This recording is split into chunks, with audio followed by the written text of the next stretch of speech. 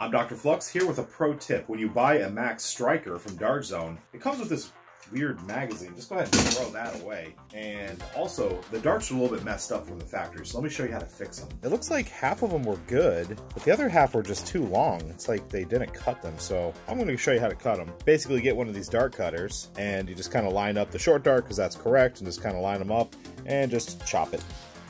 And look at that. Now I have a dart that's fixed.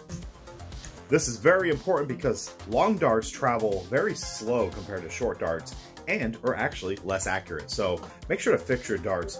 So if you're picking up a DartZone Max Stryker, go ahead and use short darts because you're gonna really prefer these. All joking aside, I believe DartZone did this so that you can basically draw your own conclusions from firing this dart and this dart from two separate mags. Instead of giving you bad product, they give you both so you can make your own conclusions. And you'll see for yourself that short darts are superior.